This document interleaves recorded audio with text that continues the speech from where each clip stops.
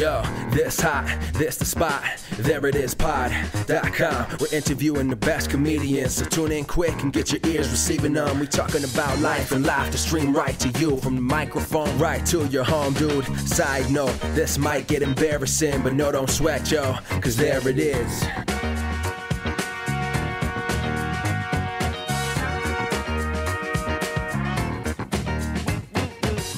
Welcome to the There It Is podcast, a comedy podcast to help you find your inspiration.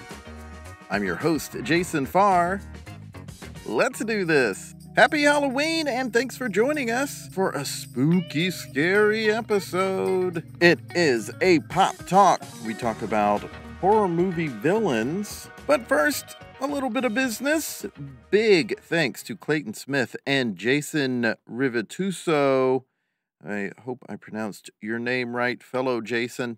Thank you all so much for your support of the podcast. It is greatly appreciated.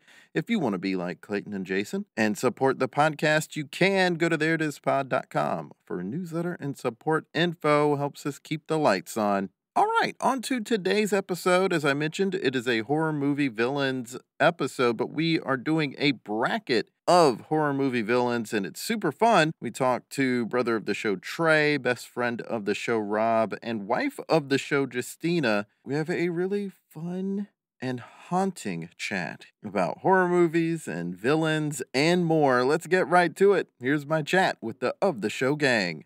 Welcome back for a very spooky Of the Show gang episode.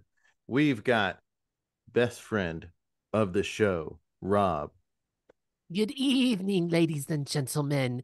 It is I once again, Vincent Price, suckling on the teat of the evening that is Hallows Eve, for she is supple and lovely. And what? No, I didn't park there. It's not double park. That's a park. I gotta go. I gotta go. God damn, Raven. And a brother of the show, Trey.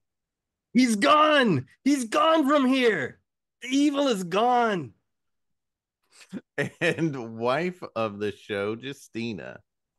They did the mash. They did the monster mash. Oh, what a smash. I have no opening. That was good enough. Thank you. When you got a bit, you got to stick with it. Okay, guys. I'm stick sorry, with it. I didn't commit. I'm sorry for not committing. Commit. The scariest thing is not committing. Mm-hmm. I guess if I were going to do one, it'd be busting makes me feel good. No, I'm just kidding. I like how he was like, I am not going to say Ghostbuster in the song, but I will definitely say Bustin' makes me feel good. So I think I told you all, but I didn't say it on the podcast. I did watch on the plane from Japan, Ghostbusters Frozen Empire. Mm-hmm. No, you did not tell us. One thing they did in that is they essentially made that song canon in the universe. There's a scene when Paul Rudd references it and sings it. So now that moment is just a part of the movie. It's just like a real part of the world. It's unclear whether the cartoon is canon or not. It was intended. Like they made the cartoon as though the movie was canon. And then when part 2 came out, they adjusted the cartoon accordingly. But they implied in the cartoon that at the end, when they were kind of doing the little, actually, it's not the end of the movie. It's just from the music video where they're doing the 2-step with Ray they Parker. showed that in the movie. Yeah, they showed that in the cartoon, and they make it sound like the song was playing while they were doing that, like after they defeated Gozer in part 1. So it just kind of seemed like the cartoon was trying to make it canon. I believe that universe is caving in on itself. It's an anomaly and it's going to get solved. If they really wanted to make the cartoon canon, they should have given Egon dark brown hair. Like, that why was did they make him missection. blonde? Yeah, I don't like know. I hadn't. That has to be some sort of network note of like, it'll do better with kids if he's blonde. There's actually a flashback episode of the cartoon to how Slimer became part of the group, and it was right after the movie because in the movie everything burst out of the trap, And so Yeah. Slimer was one of them. And so when they got back after defeating Gozer, Slimer was just hanging out in the firehouse. You're like, get him! That's the one who slimed me at the hotel. And somehow, I don't remember the details, but somehow that turned into Slimer being like their mascot. Their friend and pal. All right. Well, I don't know why you know all of that information. You know a lot about. I I actually only watched it as a kid. I don't know why I watched it remember as a kid, but I actually rewatched a little bit of it because we got like the real Ghostbusters. We got it on DVD from the library. Once again, Hennepin County Library. I'll mention you every week, guys. Yeah, and I was actually one of the episodes was kind of scary. It had to do with like basically like the boogeyman, and it was like Luke was like he was a couple. It was probably like when he was 6, and he was not feeling it. He was getting a little nervous. I got up about it. way too early because it was like something they were showing at like 5, 6 a.m. for some reason on weekdays. What? And I was getting up super early and watching it when I was That's still living in commitment. Raleigh. That is Yeah. commitment to IP. That is Yeah, commitment to IP. I didn't know you. I didn't remember you doing that. I just remember us getting up on Saturday you morning for the know? original How broadcast. did you know? Were you like looking at TV Guide? My recollection is that Trey told me. That sounds about right. And Considering Trey he's, was, he's like, our getting leading ready. expert on the real Ghostbusters. Yep. But today we do have a horror movie villains bracket that we're going to talk about. But first, before we hop into that, I do want to just say I did not expect Joker 2 to do so poorly at the box office. Like, I didn't think it was going to do nearly as well as the first one, but it is bombing hard. Hard. Oh, you know what? It's a small price to pay because what we're getting in return is the greatest Lady Gaga song in Justina does love 10 this song. years. It's so good. And I her haven't heard it performance yet. is so good. I've heard that like she doesn't even get to sing like Lady Gaga in the movie. Like she doesn't do anything. She's like almost like doesn't sing that well in the movie. Like it's like Well, on purpose, not like she yes, can't. it's like a character choice. Like the character. Yeah, like she she doesn't get to sing like Lady. So like why do you have Lady Gaga in your movie Mm-hmm. and not let her And then there are all those articles wow, pitch perfect Lady Gaga. There were also all those articles of Joaquin Phoenix saying he just wanted to get the notes right and was so worried about the singing because it's Lady Gaga that he's singing with. So it's interesting if even though she's not supposed to be singing. If that's the case, then that's well, I mean, from bizarre. what I understand, like I don't think she really does like, and that like, I thought they were doing a lot of like she does a lot of like jazz standards like she did with like Tony Bennett. I thought they were going to be doing that, but I heard it was a jukebox musical. It's supposed to be a jukebox musical, but it's like I don't think she really like did the Lady Gaga does like the jazz thing. So I could be wrong, but that's what I heard and read. Well, here's all I'll say: Lady Gaga's performance of "Happy Mistake" on Jimmy Kimmel.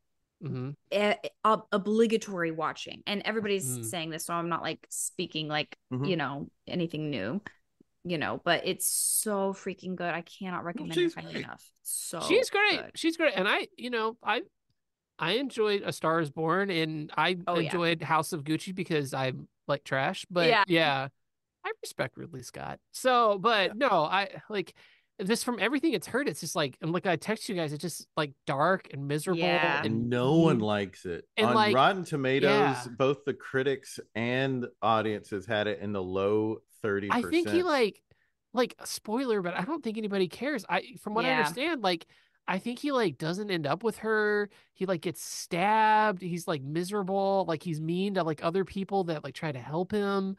Like he's just like there's nothing redeeming about him. There's nothing like enjoyable about it. That was the main complaint I heard was no one in the movie had anything redeemable. Yeah, it's like whereas in the first movie you at least understood why he was descending into that break that he went into. But it just feels like Taxi Driver did it better. The King of Comedy did it better. Like they just. And then I read somewhere else where like, well, this really isn't like a Joker movie. It's like, what? Yeah.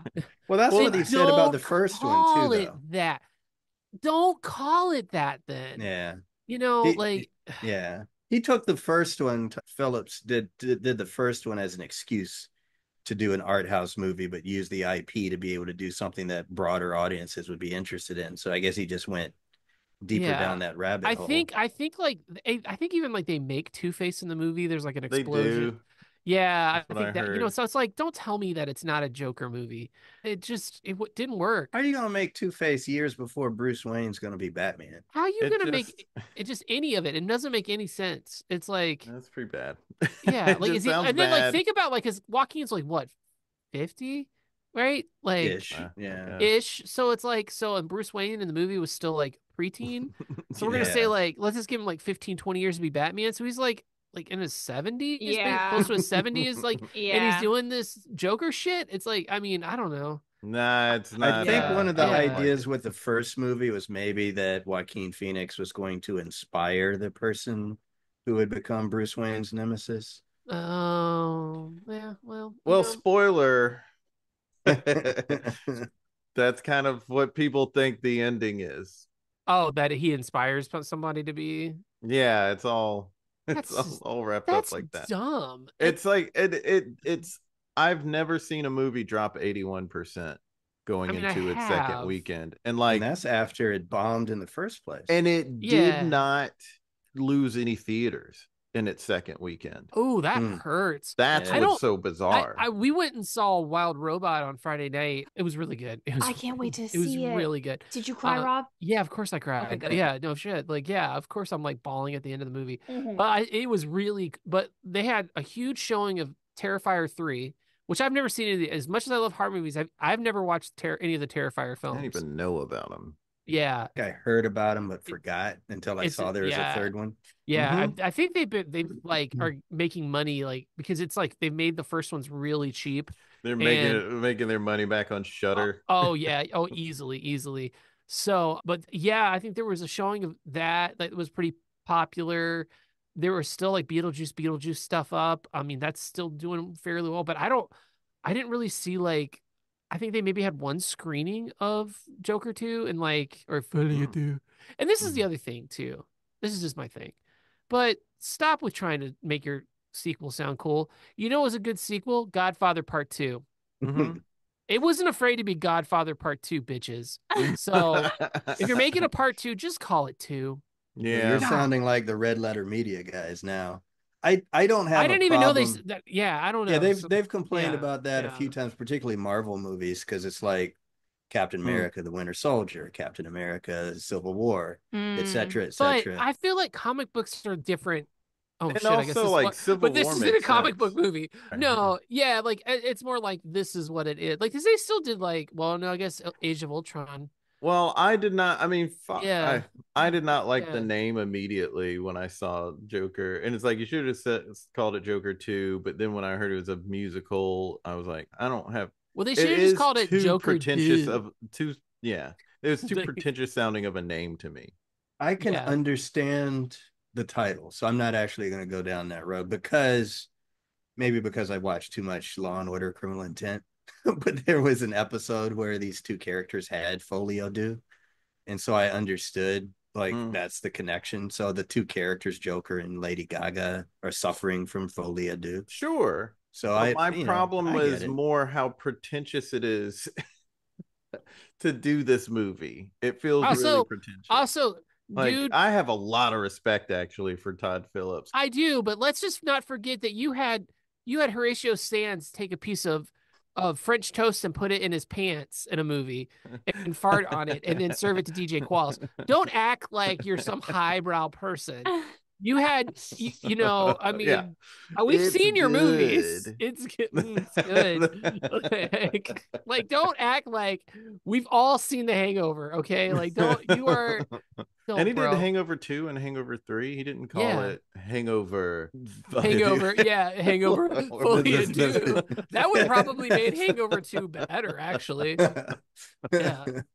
Yeah, so I'm just surprised, and not in a gleeful yay this movie No. did bad sort of way, just in a I couldn't believe it. Like usually when I see a movie drop 60%, it's because it was a Marvel movie that made $500 million its first weekend, or some crazy high Like it's number. hard, you can almost not. You repeat can't that. retain that much Yeah. when you do that well the first weekend. They made under projections the first weekend of Joker, and they didn't even retain half like that. Like the word of mouth of the movie is so abysmal. And I was surprised. Like I really was like, yeah, I'm not hearing anyone talk about it, and it doesn't look great, and there isn't a buzz. So I don't think it's going to do as well as the first one, but I was not anticipating this much of a drop. It was wild. Yeah. I forget if all of us were in the first one's overrated camp when we talked about it before, but I definitely thought it was overrated. But despite that, I mean, the way that it did so well, it just seemed like people were into that character in that story. And you think that before word of mouth could get out, that there'd be enough people who liked the first one who would still be interested in the second. But for whatever reason, it just like before anyone knew what this movie was about, I think people stopped being interested. I think as soon as they said musical, the people who embraced the first one, who I think were already going to be tough to get back, were like, no thanks. Yeah, it's one of those was like, who was this for? Yeah. Okay, well, now we're done talking about that villain. Let's talk about horror movie villains. Did you even see the second Joker movie? You mean Joker Folie à Deux? Oh God. No. Real quick before going to the brackets, Rob mentioned crying. Is it weird that I cried at the scent of my best friend's house at the beginning of the? Did you watch the SNL last night? I saw that. Yeah, I did. It is weird that you would cry. No, I'm exaggerating, of course. It was so sincere for so long. It was a sincere, touching song that it made it that much funnier. For so long that I was like, this is either the surprise is that it's going to stay sincere or it's going to take a bizarre turn, and then it took a bizarre turn. Yeah. I did not get to watch it. So, I mean, I've watched some clips. I watched her Celine Dion, which is amazing. Unbelievable. It's so unreal. Like you close your eyes, you think is actually Celine talking. She is so good at doing other people's voices. I remember that about her. Like she is so good at that. Yeah. And of course I saw the Family Feud thing, but I just wish that they had tried to use, wig or makeup or something to make her look more like Celine Dion. I didn't like that they didn't cover up the hand tattoos. It's like, that's not Celine. You're taking me out of this whole sketch now. Oh, well, I didn't. Sketch, right? Because it's not skit. Yeah, correct. Call back to last episode. Yes, and also call back to my favorite scene of. I'm kidding when I say favorite scene of Studio 60. Oh yeah, God, I forgot about that. Yeah, skits are when the football players dress up like the cheerleaders. Anyway, thank you, Aaron. Love you, Aaron. Funny that we all remember that deep cut. I mean, you talk about deep cut. The deep cut. Yeah. Okay, so let's talk about the horror movie villains bracket. It was probably the easiest to put together, but then still also harder than I anticipated it to be, because I was like, this will be easy. And then I was like, I've got like 50 some characters that I can put in this bracket, and I gotta find 30 some. It's a good problem to have. It is, but it was still like hard to do one of the sections. You usually have like 100 that you try to whittle into this? True, yeah. Right off the bat, I knew who my top seeds were going to be, because it's obviously Jason Voorhees and Michael Myers and Freddy Krueger and Dracula are like probably first ones to come to mind. And I was like, those are going to be number one seeds. So let me try to. You made a mistake though. You forgot to have Ted Cruz as one of the top. Oh but he's Wolfman. Wolfman. And thank you. So I just try to build it around that, and Dracula was the classic horror movie, like golden era horror movie. And so that section, and I'm kind of jumping around the bracket here, but in the bottom left, Dracula / Nosferatu. Figured I'd make those in the same section. Creature from the Black Lagoon, also known as Gillman. Terrible name. Really? Terrible name. I did not know that. Gillman makes him a lot less scary to me. Yeah, it's like, this is a silly name. It's like the producer of Live with Gilman. Kelly and Gilman. Gilman, what did you do this week? David Letterman. Zombies, which just like whoever your favorite zombies are. I didn't want to like break it up on all these different Sherry zombies. Moon.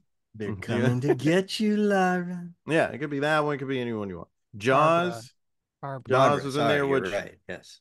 Jaws, which I almost didn't put them in here, but then was like, I gotta put them in.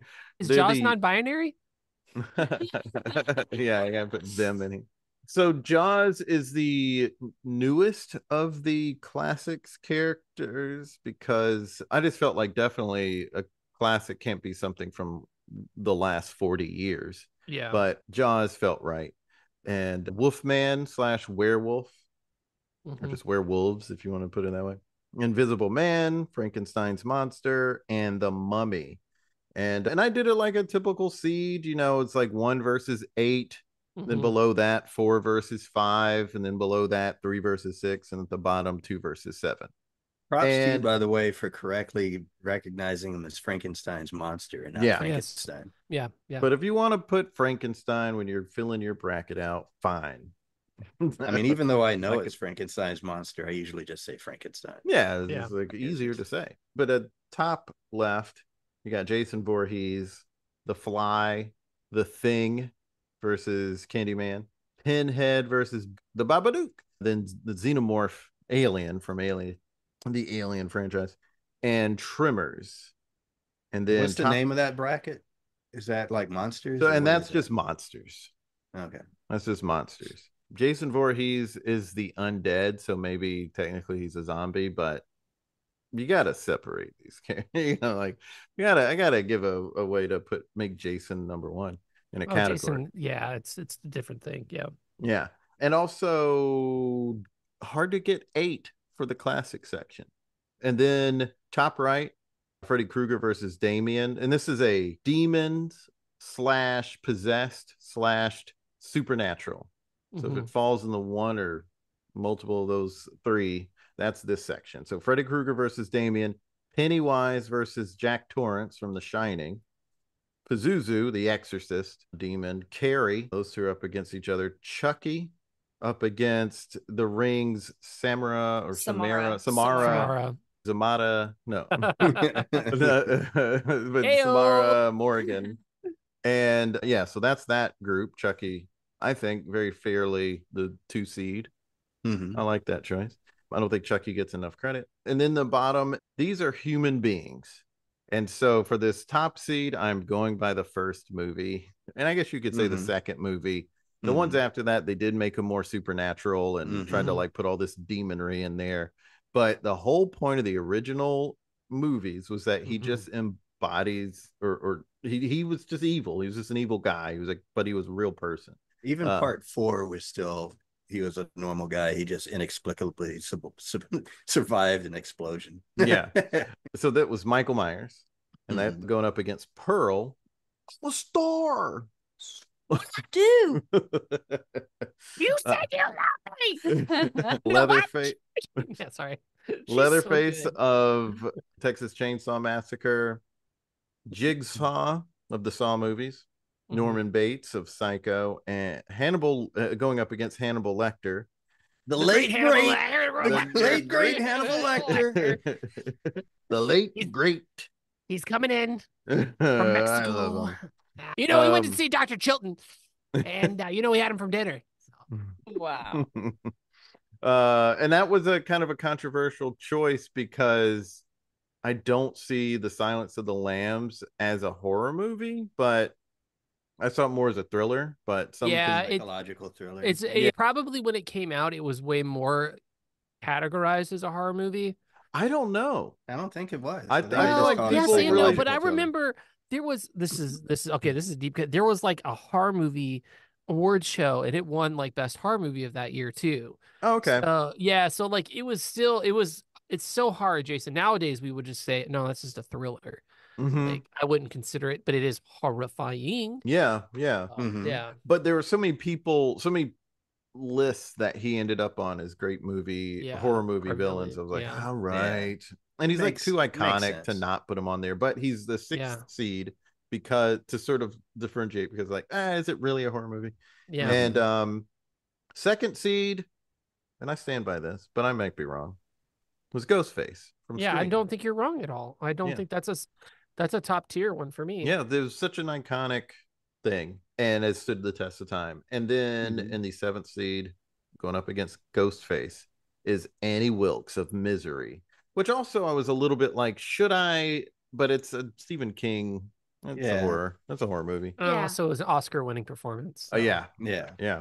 So those are the sections. Should I talk about who didn't make the cut before we? Yeah, we can talk about honorable mentions. Yeah, so Mrs. Voorhees and Frankenfurter from a Rocky Horror Picture Show did not make the humans / no powers section. The monster section, there were a ton to go with. I didn't put in Gremlins or Godzilla or King Kong or Pale Man of Pan's Labyrinth or the Predator. I was going to say the Predator. Yeah, the Predator made some lists, and then I looked up the movie, and it was just like saying it's sci-fi thriller. It wasn't even saying horror. Yeah, Predator. Like, Predator is horrifying, but it's not. It's just like one of the greatest action movies ever made. Like, but it's not. Yeah. And Slender Man made a couple of lists that I came across, but I was like, I mean, there are a million monsters that you could put. Oh yeah. But those are the ones that got the closest to also to getting in. And then in the demon / possessed / supernatural section, Megan, who shout out, because I do think that the actress did a really great job in that role and made like a really creepy character and made she was like a really good dancer, and she was also really creepy on girls too. Not Ashley Williams or Allison Williams. Allison Williams. Just Ashley throw the Williams keys. is totally throw the keys. Okay, throw the keys. Give me the purse. No, I thought Megan was fun, but it was kind of hard putting her in the right category because she's not really a monster and she's not possessed. It's hard when it's a one. It's supernatural. When it's a one-off, it's a little tricky. Pearl is in a couple different movies technically, so I think we could count Pearl. But like, yeah, Megan, I think they're making a sequel. I'm not sure. They've got 3 Pearl movies.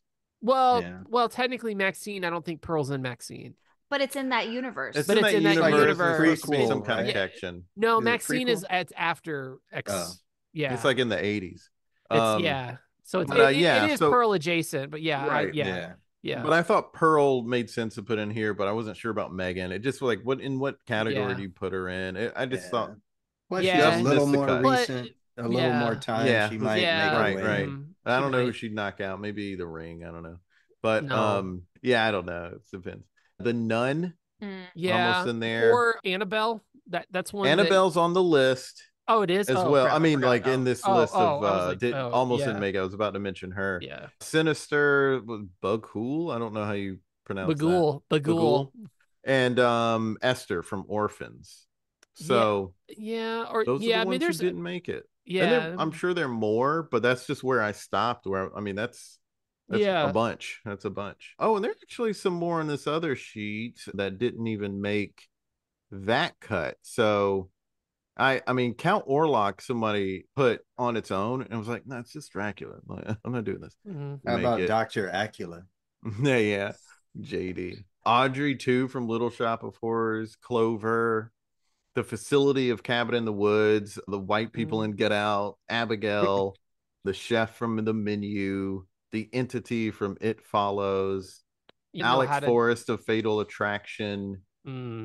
Buffalo Bill. I mean, big fat person. If you had added Buffalo Bill, you would have an Ed Gein bracket. No, if you added Buffalo Bill, I just do the whole thing as Buffalo Bill. No, Jason, I think that. Yeah, and there's like Sweeney Todd and Patrick Bateman, and Patrick Bateman doesn't count. He never killed anybody. And so I mean, there are a bunch of those. Yeah, but I like the way it came out. Yeah, no, I agree with I was trying to think of what is one that's like screaming like, oh my God, didn't you do this? It's like, no, I don't think there's really there's a lot of horror movies. I mean, maybe what's her face from Sleepaway Camp, but have you ever watched any of those Sleepaway Camp movies? No. There's a lot of those. I can't remember her name, Amanda or something like that, but she was the killer in those. Yeah, I was trying to think of ones that had a lot of sequels with it. Yeah. Should have done the Thanks for the Ride lady from oh God. Thanks for the ride. Thanks for the ride, lady. My parents, they always say that. Yeah. Thanks for the ride, Jason lady. and I used to quote that all the time. God, that's probably one of the reasons why we're best friends. But yeah, it's like Yep. it's like that one, that movie, like that one fucked me up as a kid. When you and I were talking on the phone earlier, Jason, I kind of felt bad that Gremlins, we didn't find a way to sneak it in there. But then looking at the bracket, I get Yeah. it. Like I don't really see who they'd boot out. The hard thing about Gremlins is the first one is pretty horrifying, and that's why I struggle because like Luke really wants to watch it because we were at a restaurant and they had like all this stuff from the 80s. Yeah. And he saw Gizmo and he's like, "Who's Gizmo?" I was like, "Oh, he's from Gremlins." And he's like, "Well, I want to watch Gremlins." And I'm like, "No, I don't think so." Because I think it's kind of scary. And I think like, it's scary. Gizmo's so adorable. Yeah, but Gizmo isn't. But like when you get to Gremlins 2, Critters was another one.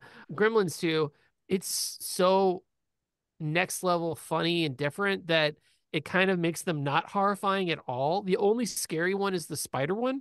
So there's nothing scary in Gremlins 2. And kind of as a viewer, as an audience member, it's not scary. But if you were in that studio, you'd be scared shitless. No, they're singing Frank Sinatra and like, no, that guy's got glasses. Like, no, I don't know. That Gremlin's got the other one's got big old boobies and like ear and like lips and like no. They did some weird Gremlins, I gotta say. They got the one that's vegetables. No, no, they're not still killing people. Oh, yeah, sort of, but not like the science teacher. The science teacher getting killed in the first one's pretty scary. Like that part's good. Yeah, but then been so long since I've seen any. But then there's like the old lady. They like change her. She has like one of those like lifts to go upstairs, and they like make it super fast, and it throws her out the window. That part's pretty funny. But yeah, there's too much Steven Spielberg for it to be scary. Yeah, did any of your lists when you were looking have like Gozer? No. Or what about the Poltergeist? That was something that was one that I considered, and I think a couple of people did list it, but I was like, I don't know. It feels like it's mostly the TV. You know what I mean? It's a metaphor. It's a metaphor. I know. I was just like, it's harder, and also like I don't know.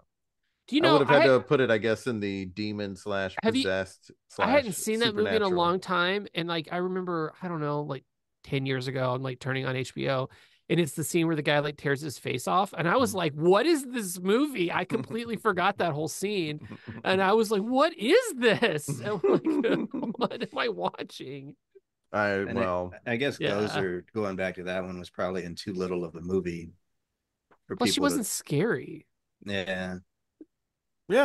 I mean, there are a bunch out there and a bunch we haven't mentioned, and it's like, this is. I was trying to do the ones that are like quintessential that you can't do without, and even then, there's still a couple of them you're gonna leave out. But what can you? I didn't feel like Gozer was missing. I don't even know what made me think of her just now. Because you're an expert on the real. You like real. Feel good. So let's go over. Same. So let's now talk about what was in the early sections, not the finals. But in the early sections, was there something that was really hard to decide between? Justina, we will start with you. Well, here's my thing about this bracket. I like this bracket a lot. And I think this bracket can be done like at least 3 times. I think it can be done the scariest. I think it can be done the most deadly. I think it can just be done your favorite character. And so mine, for the viewers at home listening, you can't see, but mine has a lot of cross outs because I changed my mind based on what I thought I was ranking them as. And I eventually completed my bracket as just like my favorite one, not the most scary, just like my favorite one. Did you start the list thinking this first that, like literally this first that? there's 3 ways you can look at it. Because I was like, what would happen if a xenomorph fought a trimmer? Right. It's like, they were fighting each other. Yeah, if they were fighting, that would be one way to look at it. If your favorite or what's scary, like those are 3 legit ways to look at it. Yeah. So all that to say, no, I know what I like. I did tell Jason when I was doing this, I felt scared. Like I was. She did keep saying that. I'm done with this. By the time I was done with it. So, but was one particularly? Is there one that was like, without revealing your top 4, top 2, or your final girl as it's listed? Versus Babadook was hard for me because I love the Babadook. I've never seen Pinhead, but it just looks very, very scary It's to very me. scary, So yeah. I was like, is this scary or is it my favorite? You know, so that was tough. I think I watched maybe the first Hellraiser as an adult, and I just wasn't as into it as I'm into the look. Mm. I really dig Yeah, we the tried look to of the watch character. or I did. Hellraiser 2? No, and it did also. We Oh, tried to watch Hellraiser, and I don't think I could do it. Or that's exactly what it was. We were still in the basement, an apartment. But speaking of scary, yeah, I think maybe I finished it. But I was like, I'm fine with it, but I just wasn't as into it as I am into the idea of Pinhead. But there's a TV series that looks pretty spooky scary. The Pinhead in that is doing a great job spooky. from the clips I've seen. Is it a movie or a series? Either way, it's on like Hulu or something. I don't know. I watched the new movie and it was very disappointing. What I saw of the actor's performance in the new one, I was like, I dig it. I dig what you're doing. It's scary. It had nothing to do with the lady that played because they made Ben Head a female. I don't care about that. Oh, I know. Nothing. Yeah, it had nothing to do with that. It was just They made it super scary. I had forgotten about there being a controversy about the gender swap too. Yeah, and people were like, "Well, you just haven't read the book, I guess, since the doesn't have a gender." And the like, that's what like people were pointing out. They're all about pain is pleasure. Yeah, people are just weird now about this kind of stuff. Yeah, being woke. Pinhead went woke, and it's weird. It's also scary.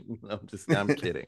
I'm making fun of the people. I don't want to say that there's someone in my life that literally that was their complaint about the movie. And I was like, that is not what's wrong with the movie. Yeah. Like it is ridiculous when and people that person are like, was my such and sister. such went woke. Oh, yeah, that's the thing. I watch, you all know I watch like Scream Crush and New Rock Stars, and there is a show, since we're not really talking about it, I won't name the show, but there's a show where they were talking about, I hate because of all of the misogynist, anti fill in the blank, that I've got to act like I kind of care a little bit about the show and not act like they did some characters wrong in this one episode. Like, I just want to be able to say it was bad for this reason. It's like it's my problem with, you know, we've litigated it, but it's my problem with the Paul Feig Ghostbusters film. Yeah, it had nothing to do with them being female. It was just not funny and not good. Right. Like, right. and I don't want to be in that camp.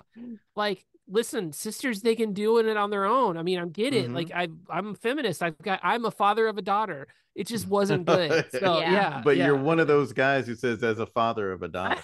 As a father of a daughter, I'm gonna locker room the fuck out of this talk. So. I would. So I did laugh a lot during that Ghostbusters, but I don't think any Ghostbusters after the first one is that good. It's a futile.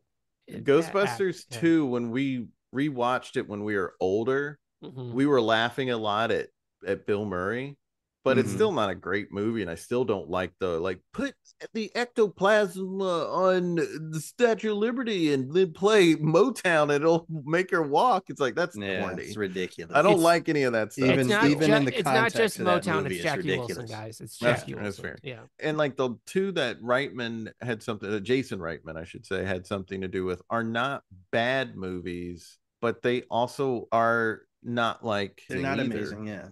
Yeah. So like, I mean, I was fine watching them, but I wasn't like, oh, this is wrong and this is wrong and this is wrong. It was just like, I don't know, whatever. Enough of this. The issue I had with the Paul Feig one is that it was too much of a remake. Right. It was too much of a remake. It was rehashing the original one, but not as good, and even the graphics didn't look as good. And yeah. Well, I would work with all of the people involved. As Tina Fey said, opinions are expensive. No, but for real, I don't hate any of the movies, but I don't love any of them other than the first one. Yeah. And that's just how I feel about them, but I don't hate any of them. But anyway, let me go over what I found difficult when I was putting this together. Very first round, Jaws versus Zombies. Yes. It's like too much respect for both. It's very difficult. Ditto. And that's where I ran into literally what I ran into was, well, what is scarier? It's like ultimately because then now I went through what happens if a shark is with the zombie, and there is an Italian movie where a shark is against a zombie. If you ever want to find that clip on YouTube, that guy should have died. But like, I don't know, like, what do you do there? Because Jaws is my favorite movie of all time, but you can avoid Jaws. Zombies, just I don't go in the ocean. Zombies, I don't know if you can avoid. Oh, that's right? interesting. I get that, but also if you're against Jaws, you lose. Against a zombie, you might win. No, Like, cut off see, its head. I would say you can survive a shark attack, but either if the zombie bites you, you're a zombie, or they're gonna eat you. Okay, I see. Yeah, you don't turn yeah. into a shark if a Yeah. shark You don't turn into. bites Oh you. God, that would. Yeah, oh my God, write this down. That's an idea. You get bit by a shark, and then you get. Oh shit, we got it. We got gold, guys. Zombie shark. Fuck this podcast. We got it. Zombie shark. You get turned into a shark. Okay, this is good. I'm not like other guys. I'm not like others. I'm not. But guys, I know, Michael Phelps. That's why I like Michael you. Phelps. It's Michael Phelps. I know, Michael. That's why I like you. Can we go? Oh yeah, we got a new movie, y'all. We got. Yep. All right, we got it. We got it. Somebody call Phelpsy up. But ultimately, the reason why I went with zombies, Rob, was because of your argument from Greatest Villains episode, where Jaws is a shark. He's not a villain. You're a villain. Yeah. Oh, that's a good point. Yeah, he's not the villain of the movie. It's the mayor. Same with the Fly, who's on this list. He's not a villain. He just turned himself into a fly. Well, he an axe. Yeah, but he's not evil. He's not evil. He's just becoming. I don't know. He does some kind of evil things because of what he turned into. Because of what he turned into. But yeah. Let me see if there's another one that was tough. I mean, anytime zombies went up against something, I was like, man, yeah. Well, I don't want to say no to that one, but I still gotta. a hard one out the gate for me is Leatherface versus Jigsaw. That is, that's fair. Yeah, I don't love the Saw movies, but I do. I'm not proud of it, but I love the Saw movie. I'm a sucker for the Saw movie. Some of them are not as good as others, and some of them I'm like, that just doesn't seem right. But yeah, like as a character and as an idea, it's pretty clever. But you can't argue with the importance of Leatherface. Like Texas Chainsaw Massacre changed, the world, in my opinion, and a lot of people consider one of the greatest American movies ever made. I don't go that far, but I do think it's very well made, and I think it's a brilliant film. But I don't think it's better than Godfather 2 or Goodfellas. But did you have any others that were super tough? That one was hard. I mean, just because my love of Stephen King, Jack Torrance versus Pennywise, but Pennywise will always win. And see, now my Pennywise is Tim total Curry. accident that it was Stephen King versus Stephen King, by the way. Yeah, but Jack Torrance is a very scary character. But I mean, Pennywise is by far Pennywise is the most scarier. Well, especially Tim Curry as Pennywise. I like the new. Well, I like the first part, not the second. Right. But like not chapter 2. Chapter 2, Valia 2. Valia 2, it just wasn't. Even though it had my beloved Bill Hader in it, it was he was the best part of it. Yeah. But like that, like the growing up, I was 10 years old when that came on ABC, and Pennywise is still one of the scariest characters of all time. But The Shining is just, does it get scarier than him chopping down the door, like axing the door? It's iconic. Honestly, it's so iconic. It's so scary. When he takes out Scatman Crothers, it's just, It's that's a hard fight for me. That's a hard one. Yeah. Trey? I make it unanimous on zombies and Jaws being hard. I also thought, I didn't expect this to be hard, but when I was putting it together, Ghostface versus Annie Wilkes was hard, because I do think that as a mask, as a Halloween costume, Ghostface is way more iconic in the movies, and it's obviously in all the movies. Yep. But I think ultimately what caused me to go Annie Wilkes, aside from the fact that that's an Oscar performance, is that Ghostface on the Scream movies on purpose were a little on the humorous side and making fun of that genre a little bit. So it made it less scary to me. And it's a different Ghostface in every movie. It's the same mask, Spoiler. but a different person. What do you So, mean you it's know, not Annie Matthew Lillard in all of them? And Skeet. Oh. Skeet's got an 8. So, you know, I just went Annie Wilkes there. As much as I love Norman Bates, and I did have Norman Bates win, having him go against Hannibal Lecter was difficult. Yeah, But you know, I it made it easier because you know, Silence of the Lambs isn't really a horror movie. Yeah, that was part of it for me. And then also I just wanted to write Norman exclamation point. So it was always like, Norman. Yeah. Like the way the mother said it. Can I add, like, Norman. When you're thinking about like Hannibal Lecter as a character, is he a better character over the oeuvre of works versus Norman Bates? Thank you. Over Norman Bates, because I'd argue that most of the Psycho sequels are not very good. I know some people like 2. Some people make arguments for 3, but after that, and then I don't know. I've never watched the show Bates Motel. Norman was dead for that.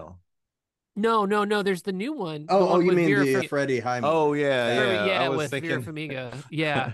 Jason Batesman Motel. Yeah. So there's That's the same one I was thinking of. Jason. Versus like, you know, you may vary on Hannibal. I liked Hannibal. Again, I like Ridley Scott apparently. You know, actually, I think that Red Dragon's pretty better than people remember. Like, I honestly do. Like, I think Red Dragon is the best Brett Ratner will ever do in a movie. Oh, I absolutely, bar none. Yeah, bar none. Probably. Except maybe Rush Hour. Those different genres, so apples and oranges. Yeah, I agree. So there someone who played Hannibal before? It was Brian Cox and Michael Mann's Manhunter. Yes. And he does, you know, he's Brian Cox, but yeah, like it's okay. What thing was funny to me about that version of the characters at the end, he says, "I love you. You're just not serious people." No, I thought it was funny. Delicious. He died, but because he didn't wear compression socks. Yeah. You know, but he did eat someone in that movie and go, bah, bah, bah, bah, But I think because of if you've never watched Hannibal the show, which was amazing, like it's literally, it's such a beautiful show. Was it Mads Mikkelsen and Hugh Dancy. Hugh Dancy was Will Graham. Phenomenal. Like, just really, I highly recommend the show. It's a really good watch. And what took Lawrence me out Fishburne of that is Jack Crawford. Yeah. What took me out of that, and it's the mistake of how they marketed it. Same thing for Bates Motel, is they marketed it just as a prequel, but not as a reboot. And so I'm thinking this is supposed to be like the earlier Anthony Hopkins or the earlier Anthony Perkins, and it didn't fly in either. But if they had just said it's a reboot, it's a new thing, then I probably would have welcomed both. It feels way more like a new thing and I think it's maybe because Anthony Hopkins is so iconic as Hannibal Lecter that maybe like it felt like it was new and the way they were doing it, because they don't follow Red Dragon immediately in the story. Like it's right. It's more about it's more about the before cases. That. Yeah, before Red Dragon. Like how they became close. How they became close and how he manipulated him, basically. Right. Yeah. So that's a hard one. Again, it's like you can't argue the significance of Psycho, but like, I don't know. It's hard. That's a hard one. I'm gonna still be thinking about that one for a while. For me, similar to what Jason said about Michael Myers, I had to look at Psycho based on the first one. Michael Myers is dead, Mom. Man, he beat me to it. Yeah, and me. I knew all three of us were chomping at the bit. But with Psycho, it was mostly about Psycho 1. With Hannibal Lecter, it was mostly Silence of the Lambs. Yeah. And while I did also include some of the thoughts of the sequels as I went deeper in the brackets, it was mostly those movies. And I just love Psycho, I think, a little more than I love Silence of the Lambs. See, and I'm opposite. And I also just think that Psycho is more of a horror movie than Silence of the Lambs. So that was how I came, because I like both movies a lot. I probably, when I'm thinking horror movies, Halloween, then Psycho. I'm going to lean more towards Psycho. Right. And that's why I kind of went with that. It's like, spooky season. Let me just give spooky answers. Yeah, and it's hard because like I've watched Silence of the Lambs so much, it's just like a warm blanket I wear. I want to see it again. Actually, I'm game to see it again. But it's and you have to just the way that like he frames her the entire time, like shows how small she is, and it's just it's such a good movie. It's truly won the Oscar. Yeah. Yeah. But the other two hard brackets for me, real quick. I also found Pennywise versus Jack Torrance to be difficult. And if, to Justina's point, if I fill this out again tomorrow, I might do it differently. Yeah. But I just went Jack Nicholson performance. That was what was tough for me. That's a good point too, Trey. Yeah, I went with Pennywise just because he's spookier to me. Again, it was just like, I think he's a little bit scarier. I would be more scared, but I also had a very tough time with that because it's such a good performance. Yeah. But, and then the other thing too, I think about The Shining, is he the scariest thing or are the ghosts the scariest thing? Yeah. Because I find obviously the twins, the lady in room 2, the twins, the lady in room 237 twins are dead, Mom. Twins are dead, Mom. Let's go to this concert. I really want to see Trap. I love Josh Hartnett. I just do. I didn't recognize that was him in Oppenheimer at first because I hadn't seen him since he looked more like Michael Myers is dead. Like he looks great. He just looks a little different. Have you? Well, he did a horrifying episode of Black Mirror with Aaron Paul. He was so good in that episode. Oh God, it is the worst. It was great. It was the worst. Like, yeah. It's God. Yeah.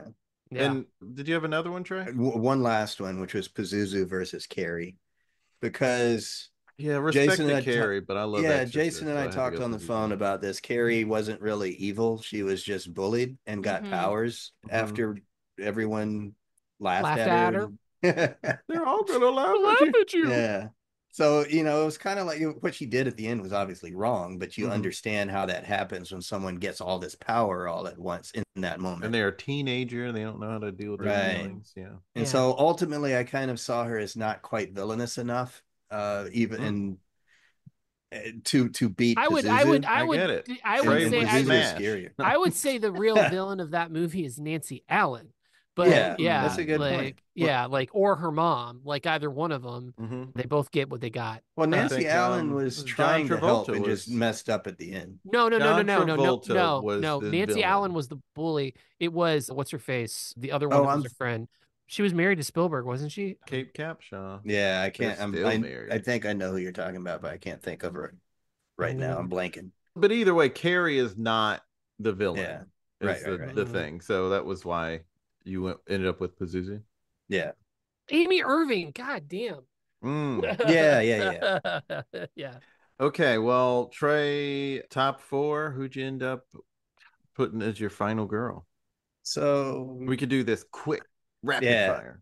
So in the monster category, it was reasonably easy for me to pick Jason Voorhees, actually. I had him beating the Xenomorph. Pinhead, I had similar comments to y'all, and Candyman, Tony Todd does great, but Jason Voorhees versus Xenomorph just made it more sense to me, and then Jason Voorhees won. My Elite 8 in the classics, Dracula versus Frankenstein's monster, which was a difficult pick for me. Frankenstein's monster isn't necessarily a villain, but he felt a little more iconic to me, so I picked him over Dracula, which was a little bit of a surprise. And then coming out of that bracket was in your finals. And then coming out of Supernatural. So when the villain can be scary while talking shit to you, that's pretty good. So Freddy Krueger versus Chucky was that Elite 8 with Freddy Krueger coming out of that. And out of the just regular folks, Michael Myers is not dead in this bracket. He went up against Norman Bates. Norman, I'm surprised he went this far because, like Jason and I talked about on the phone, it's just that he wasn't really villain in the sense that you normally think about it. He was abused as a kid and had a psychological break that caused that. But he clearly did villainous things, so it justified him going that far. But Michael Myers beat him. So it's Freddy Krueger versus Michael Myers in the final 4, with not my favorite movie winning, because I just think that a dude who is silent the whole time maybe isn't quite as fun as the dude who talks shit and comes in your dreams. Plus, you wanted to do Jason versus Freddy in the finals. I actually forgot that I said that when we came up with this bracket. But yes, I did say that when we were when we were talking about the bracket via text. But so I think you just also kind of said who you accident. probably won. If Freddy beat Michael Myers because he doesn't talk, then he must beat Jason Voorhees. I think the other thing too is, even though not every Nightmare on Elm Street movie is great, I think the Halloween franchise just went so far downhill after part 2 that it defeated what Jason said. It defeated what made Michael Myers scary in the first place. Is that this was the kid next door, all American looking kid who just was evil out of nowhere, and not supernatural evil, not possessed, just like not right in the head, like serial killer stuff. And the other movies just made that cartoonish, especially the most recent trilogy. So yeah. I think that's where Freddy, not the Jackie Earl Haley, I'm not including that. I'm just talking about Robert Englund. Sir Robert Englund. No matter how bad any Nightmare on Elm Street movie was, Robert Englund did great. Yeah, he was as iconic in that role as Robert Downey Jr. is as Iron Man. Yeah, somebody, the most diabolical thing that Freddy Krueger did was that in 1988 he made DJ Jazzy Jeff and the Fresh Prince think that they had defeated him, and then all of a sudden at the Oscars in 2022, oh my gosh, Freddy Krueger, when Will Smith fell asleep during the ceremony, Freddy Krueger entered his dreams. Oh my god! And made him think that Freddy was on the stage. Oh wow! Talking shit about Jada. Just ruined Will Smith's life at that moment. That's the most diabolical thing Freddy Krueger could do. Pretty good. That's pretty good. So that's why Freddy Krueger won my bracket. Well, the long walk, but it was deserved. Good job. Good, fun answer, and good bracket.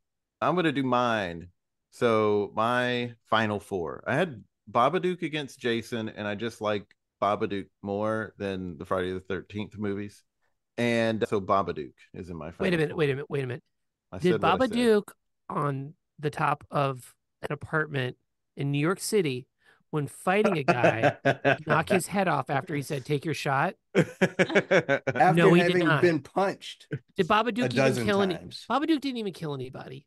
I just don't like the Friday the 13th movies all that much. No, I agree. Babadook is. I love the Babadook movie. Yeah, Oh, yeah. You know who we should have included? It was the Heredity. Just like Heredity. Yeah, that was it was tough to figure out where to put it. Yeah, because somebody did.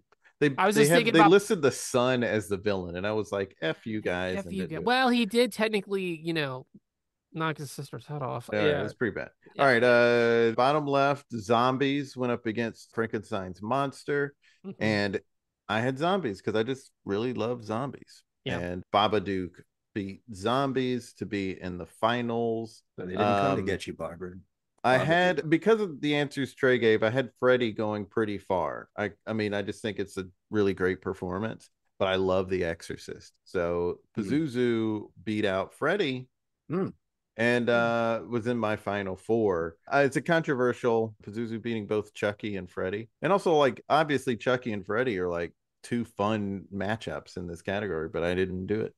I didn't let that happen because they're both funny. Anyway. And then at the bottom, it was Norman Bates versus Michael Myers. And Michael Myers won, and Michael Myers beat Pazuzu because Halloween is my favorite horror movie. Well, we know. So those are in my finals, Babadook versus Michael Myers, and Michael Myers won. Michael Myers is my final girl. I actually did write in parentheses, Michael Myers is dead, Mom. On my, I don't think you can see that, but I actually did write that. Yeah, nice. Michael Myers is dead, Mom. You shot him 6 times. Shot him 6 times. Justina, hit us with your final 4. Just the final 4. Final 4, and then how it turned out. Okay, so Babadook won in the upper left because he's my favorite. I love him so much. And he's a gay icon and an ally. And so I feel like that's good. Babadook went woke. He did. And lower left, so what are these monsters in the lower left? Yeah, monster category. So Nosferatu, we Cliff Notes watched it Friday night, and he's pretty scary. A good friend of the show, Lisa, was like, let's look at Nosferatu, but I'll just skip forward. She just kept skipping forward to the scary part. Still scary. And I feel like that's indicative of a good It was actually movie. made it kind of funny to watch it that way because it's a silent film. Yeah. And that clip of the dude opening the door and seeing Count Orlok standing there shocked was so funny looking in that context. I do really want to see Robert Eggers as the new I think it's Nosferatu. Ooh. He's got a new movie coming out. It looks pretty good. And if you like Robert Eggers, would be awesome. Yeah. Must see. And Nosferatu, or Nosy, as I wrote on my bracket, won the lower left. Nosy bastard. Yeah. Going in women's rooms, feasting them. These like possessed people, like it had to go to Pennywise, period. He's so scary. He's period. Pennywise is very scary. Also, I agree. Tim Curry. Even though I really, really liked the Skarsgård. Skarsgård, yeah. Skarsgård. He's a pirate. And then in the lower right, I give it to Hannibal Lecter, my boy. And beautiful baby boy. He's just my baby boy. And but Pearl, I almost took Pearl all the way, if I'm being honest. But just because I love Mia Goth as Pearl. And you hate eyebrows? Character. Yes. Yes. I hate eyebrows. And they're the scariest thing of all. Now, when you were filling out Hannibal Lecter, did you do it with fava beans and a nice Chianti? I did. You better believe. I can't do it. You better believe. So ultimately, it was Baba versus Nosy. Gave it to Baba, and it was Pennywise versus Hannibal. Annie. Gave it to Pennywise, and then I gave it to my boy Baba because because mental health is serious. Because every day you look at Jason, you're like, what is because he's screaming at you. Yeah, exactly. What's so wrong with you? Great. Rob? All right. Well, in the top category, I went with my favorite director's creation, which was The Thing. Not surprising and not a bad pick. Yeah. And bottom left, I went with zombies. Whoa. And then I too picked Pennywise because he made me piss my pants as a child. Yep. And then I had to go with Mikey. As much as I love Hannibal Lecter, and as much as Mikey specifically Day. Mikey Day is the host. Is it cake? Is it cake? And every time Michael Myers stabs someone, he's like, "It's not cake." But I want as much as I love Hannibal Lecter and I love Ghostface. I ride or die for the Scream franchise. But yeah, I had Mikey win that round, but then he lost to Pennywise just because Pennywise is scarier. And then I had zombies beating The Thing. And ultimately, I went with zombies. And here's the reason. Because I really thought about what do I consider truly frightening movies. 28 Days Later. Yeah. Both Dawn of the Deads. The original Night of the Living Dead. I find that the idea of a plague is very scary. That's why I took 2020 really serious. I think the first couple seasons of The Walking Dead are unimpeachable. They're amazing. I think there's just a lot of great zombie. When I was really thinking about this, what is a scary vampire movie to you? Like a movie that just still scares you. Scary. But specifically a vampire movie. The Salem's Lot that's about to come out on It's not. HBO. I watched it. I watched it. It's not scary? For me, it's not, Twilight. It's not good. Down. Yes. Oh God, yeah. Well, Twilight. Yes. Okay. That's what I'm saying. I was racking my brain. I was like, I think the scariest werewolf movie is easily American Werewolf in London. Yeah. Right? Mm-hmm. Obviously, Halloween is the scariest of those films. I think I think of the slasher movies, I think Halloween's the scariest. I think Scream is a close second if you go pound for scare. I think Exorcist is one of the scariest movies. If you haven't seen, when I'd seen Repossessed before I saw The Exorcist. I think I've talked about this before. So The Exorcist didn't work on me. So I know a lot of people are frightened by that, but I think consistently zombies are scary because... Yeah. And I don't care if it's fast moving or slow moving. I think zombies are existentially the scariest thing to me. And that is why I love zombies. You can't vote for Trump because January 6th. Whoa. They all look like zombies. So have you seen REC, Rob?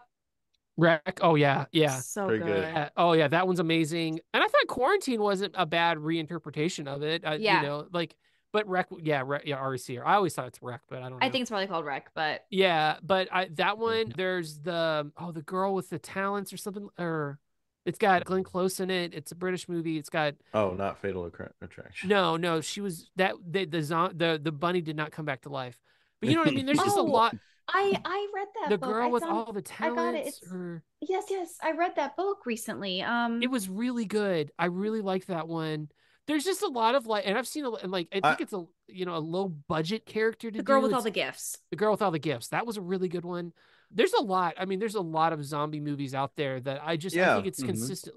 I think of as a kid, I remember watching Day of the Dead, and there's a scene where the main character, she's looking at a wall and she's having a dream, and all these zombies punch their arm through the wall, and it's horrifying. I don't know. It's just sure you're not talking about Thriller.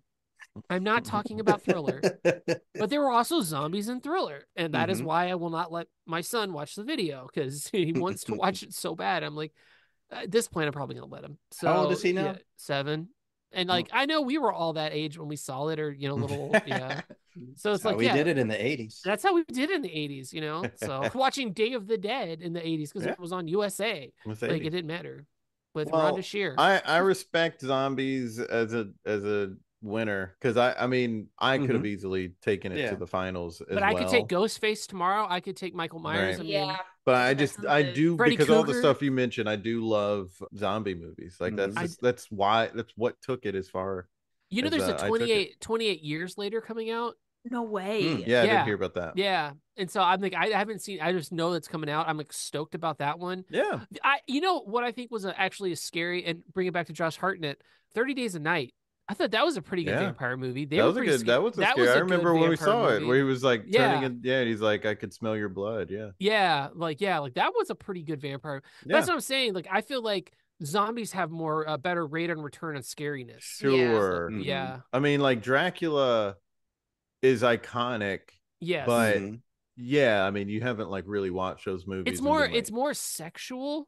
Yeah. And I'm very sexually comfortable with being asexual. So yeah, Bela Lugosi is probably actually scarier than the later ones. It's been a while since I've seen any of them. Interview with the Vampire. That's a good one. That was more. I mean, it was I think about True Way Blood. More sexual. Yeah, it's more True Blood was all life of the vampires than scary. Suki.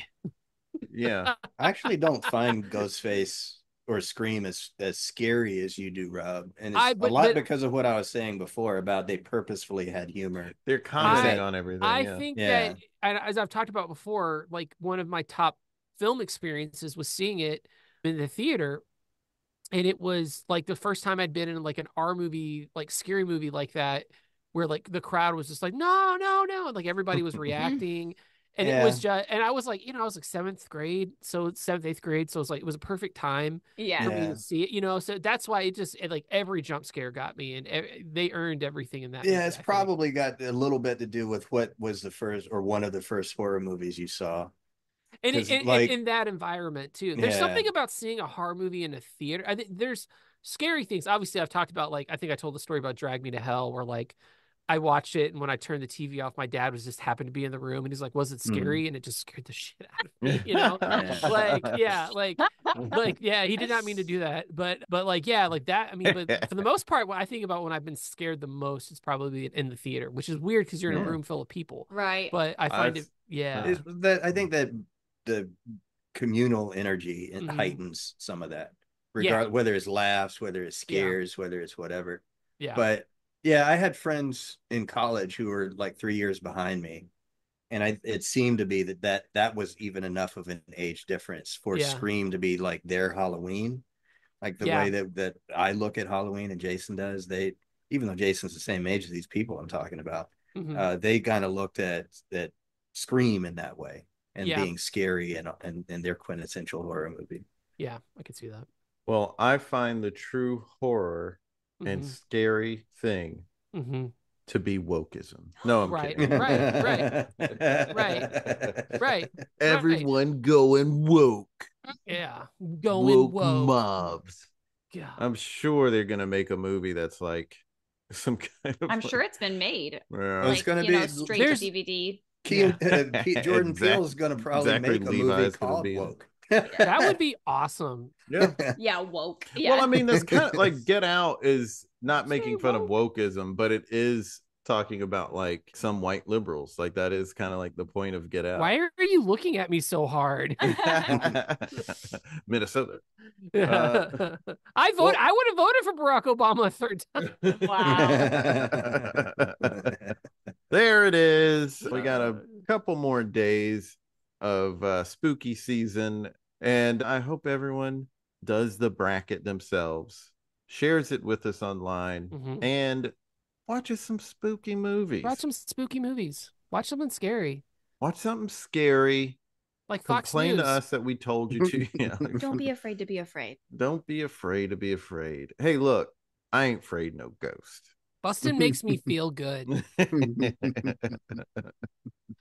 Ghostbusters shouldn't be women. Thank you. Thank wow. you. Thank you. Justina trying to get canceled. All right. Well, you heard it here first. The woman on this podcast says Ghostbusters shouldn't be women. Right. Goodbye, everybody. Goodbye. Super fun and spooky chat. I hope you had a great time listening to us, and I hope you enjoy your Halloween and get a lot of candy and get one of these great movies in. Fill out the bracket. You can click the link in the bio or go to the website, thereitispod.com, and search for the blog and click on the horror bracket link that is in that blog and fill it out. Share it with us on social media. You can follow us and share that bracket on Twitter, Facebook, Instagram, and Threads at ThereItIsPod, and subscribe to our YouTube channel at There It Is, and follow me on Twitter at JasonFarJokes and on Instagram and Threads at JasonFarPics. Also subscribe to our Comedy Lifestyle newsletter. Support us if you can. We have a Patreon and a PayPal. Go to ThereItIsPod.com for newsletter and support info. Links in bio. Until next time, be good to each other. The music for the theme song was created by Neil Brooks. The rap was written and performed by Nick Acevedo. The logo for There It Is was created by Jeff Prater. The There It Is podcast is produced by Jason Farr.